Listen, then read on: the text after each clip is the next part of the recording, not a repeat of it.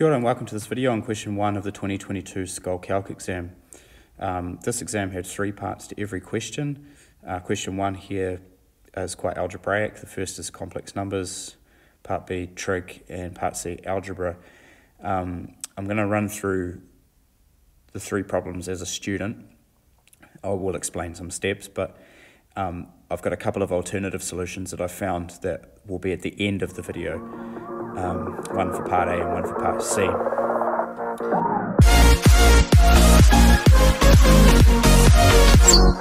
Okay, so part A. Z is a complex number that satisfies this equation. A is positive and not equal to 1. The reason why it's not equal to 1 is because if we make A is equal to 1, we get the equation modulus z plus 1 equals modulus of z plus 1. Now that's true for all complex numbers. And if we consider the Argand plane and all complex numbers in it, they all have different moduli. Well, this question is telling us to find the modulus of z in terms of A, suggesting that it's a constant. If it has a constant modulus, irrespective of what z is, the locus of z must be a circle. You can actually prove it's a circle. But just jumping straight into this problem by subbing in x plus iy is actually a good strategy. So if I go x plus iy in there for z, be real careful with my squaring. To take the modulus of a complex number, we need to group terms. We need to group the real part, keep the imaginary part separate.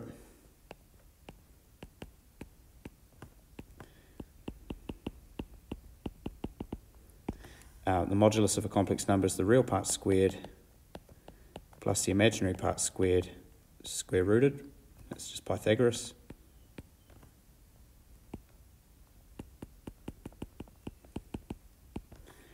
Then we square both sides.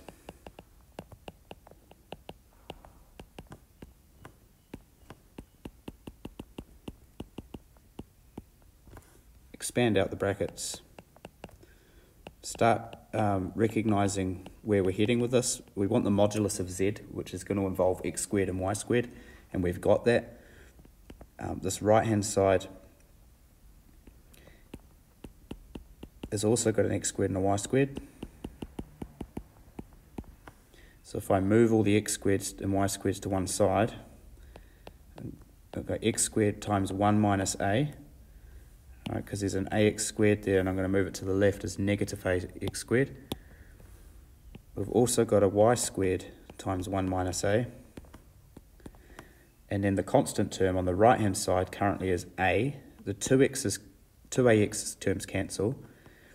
We've got a, and then I'm going to join it with a minus a squared. This a squared term, I move it to the right-hand side. And then if you recognize that that a minus a squared is just a times 1 minus a, then we can cancel off the common factors of 1 minus a. A is not 1, so we're allowed to divide by 1 minus a. And we get x squared plus y squared equals a. So the modulus of z, which is the square root of that, is square root a. Plus, it's a positive square root, because the modulus is a distance. Okay, so that's part A. We'll look at an alternative solution for that shortly. Part B. System of equations, x plus y equals pi over 4, tan x plus tan y equals 1. You might spot straight away that 0 pi over 4 is a solution. When x is 0 and y is pi over 4, the equations are satisfied. The equations are also symmetric, which means that the x and y are interchangeable.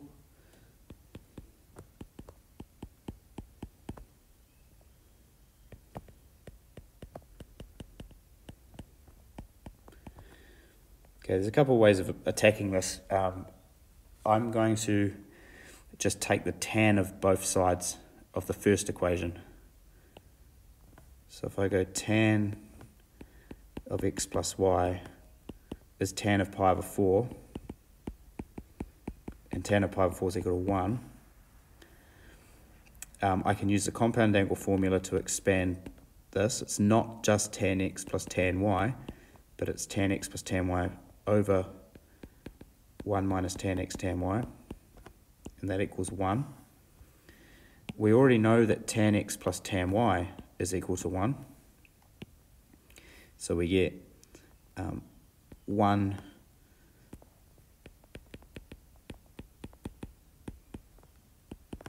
over 1 minus tan x tan y equals 1. Cross multiplication works, or you could just notice that this dude here must equal 0 for this equation to be satisfied. 1 over 1 is equal to 1. So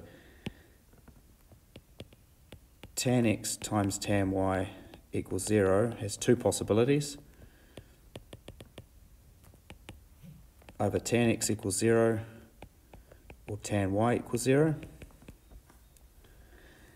Tan x equals 0 at an infinite number of positions. X is equal to n times pi, where n is an integer. Or y is equal to n times pi. Or we'll use a different letter, k pi. N and k belong to the integers. Z is the letter for integers. If x is equal to n pi, we know that the solutions have to add to pi over 4. Okay, if they have to add to pi over 4, then y would have to be pi over 4 minus n pi in this case. Or in the other possibility, when y is k pi, x would have to be equal to pi over 4 minus k pi. You get slightly different solutions if you approach the problem in a slightly different way, but the key thing to note there is there's an infinite number of solutions. 0 pi over 4 is one particular solution. Okay, part C. I think this problem was intended to be done in a particular way, because if you look at the symmetry of this equation here, you're not expected to just chuck this equation into the graphics calculator and solve it. If you do, though, you can actually get the answer. Let's look at using the symmetry to solve the problem instead. So x to the 4 plus x cubed minus 4x squared plus x plus 1 equals 0. And we know this quartic has at most 4 solutions. Fundamental theorem of algebra tells us that. If you do chuck it into the calculator, you get x equals 1 as a repeated solution, but you were told in the question that x is negative, x is less than 0, so we don't want x equals 1. If I divide this whole polynomial through by x squared, I knew to do this because I'd seen a problem similar before.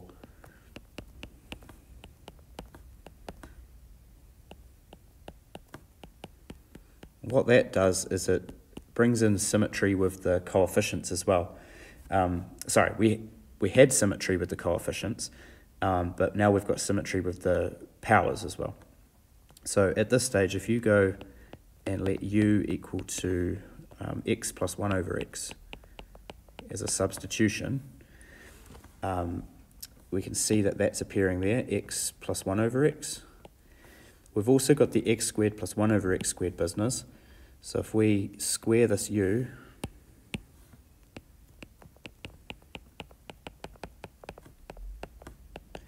that's x squared plus 1 over x squared plus 2 lots of x times 1 over x, meaning that x squared plus 1 over x squared is u squared minus 2. Going back to the polynomial, we've got u squared minus 2, the yellow stuff, plus u, the blue stuff, minus 4 equals 0. We have a quadratic.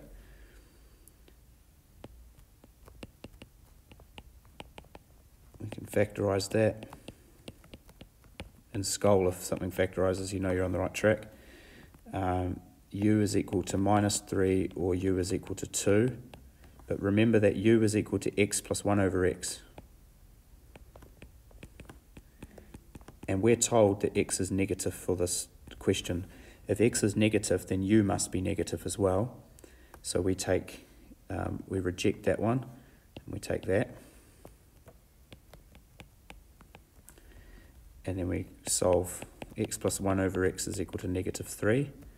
Now, we don't want to find x. This question doesn't ask us to find what x is, although that is a strategy that works. We are asked to find x cubed plus 1 over x cubed. So if we cube this thing, that's going to be equal to minus 27. Expanding out using the binomial theorem,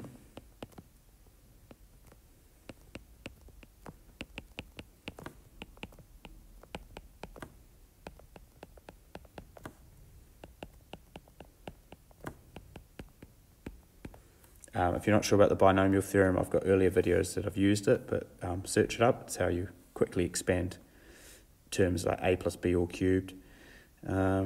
We've got x cubed plus 1 over x cubed there is the thing we want. And then the other terms we've got is a common factor of 3. The first term is x and the next term is 1 over x. But we already know that x plus 1 over x is equal to minus 3. So x cubed plus 1 over x cubed is equal to minus 27. Take away 3 lots of minus 3, and that equals minus 18. So I believe that's the way the question was intended to be done, using a substitution x plus 1 over x. But we will look at that shortly in a different way. And that's question 1. Okay, going back to this complex numbers problem, a common thing to do when you've got modulus problems is to think of them as distances and to think of it as a geometric question. Sometimes it's too hard to do it, but in this question it's not. So if I have this problem here, the first thing I do is read this left-hand side as the distance between z and negative a. Okay, it needs to be written as modulus of z take away negative a, where a is a real number. So I put negative a onto the real axis. In this diagram, I've let a is equal to 4. I've chosen a square number. So that there's negative a. The right-hand side has a distance between z and minus 1. And then the question says the distance between z and minus a is equal to the square root of a times the distance between z and minus 1. So this distance, whatever it is, d1, the distance between z, now z is anywhere that's on the circle. Turns out it's a circle. It's called the circle of Apollonius. Apologies for my Greek spelling there, but if we look at this distance, this is d2, it's square root of a multiplied by d1. And because I chose a equal to 4, that distance is double. You can see that distance from negative 1 to minus 2 is 1, distance from minus 2 to minus 4 is 2. And that's true for every point on the circle. So if you look at the point C, for example, this distance here, d1, double it, and you get the distance to A. That's not really a proof, it's just showing you on a diagram that it works. So there are 2 real solutions for this problem. There's a real solution there, and there's also a real solution there. The distance from negative 1 to 2 is 3, and the distance from negative 4 to there is 6, which is double. So right back at the start I said if you consider some real solutions to the problem, they also have the same modulus as the complex ones. Hence why the answer was a circle and the distance is, the modulus is the square root of A. Okay, and the last question, as I said, this was the intended way of solving it, but you might use your calculator to assist you on this.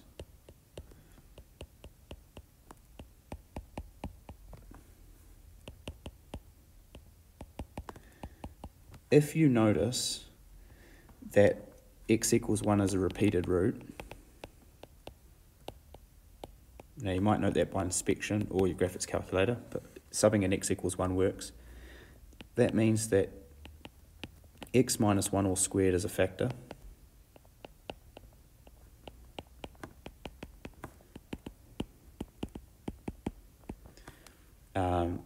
I'll leave this as an exercise for you guys, but if you factorize this, you know that it needs to start with an x squared, and you know it needs to finish with a 1. You just have to work out that the middle term there is 3x. Okay, you could use long division, or you could factorize by inspection. Just check that that works.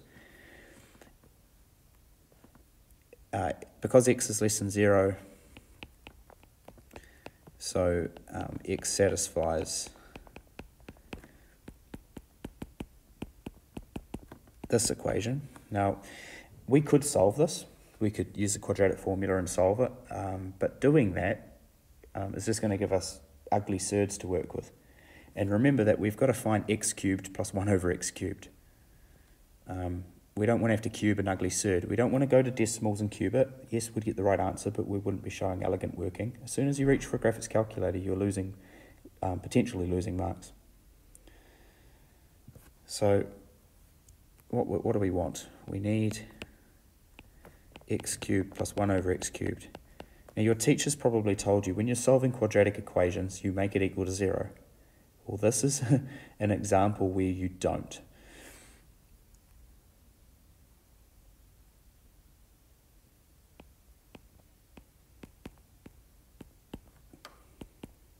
This is a bit of a hack here, but if you rearrange this quadratic to x squared plus 3x equals negative 1, and then what are we going to do here? Divide through by x cubed.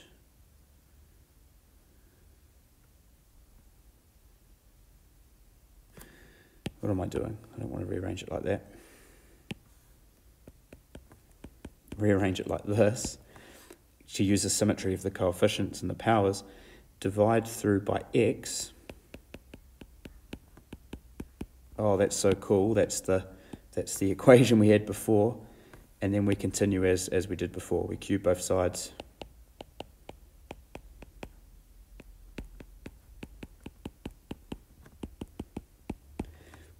And then we've got x cubed plus 1 over x cubed plus 3 lots of x plus 1 over x, which we know is equal to minus 3. Therefore, x cubed plus 1 over x cubed equals minus 18. How neat. So from the quadratic equation there, if we just rearrange and divide through by x, we end up with that yellow equation, which we got earlier, and then we can cube it to find our answer. Catch you in the next video.